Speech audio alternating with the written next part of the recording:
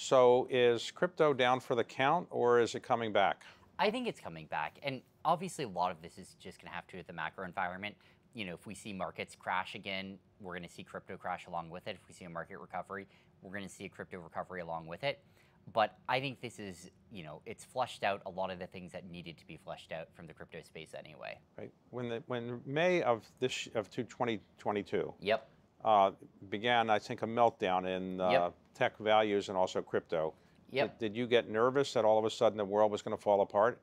Not super nervous. It's like it was definitely going to be a rocky road for the industry, and you saw some businesses blow up when Bitcoin hit 20K.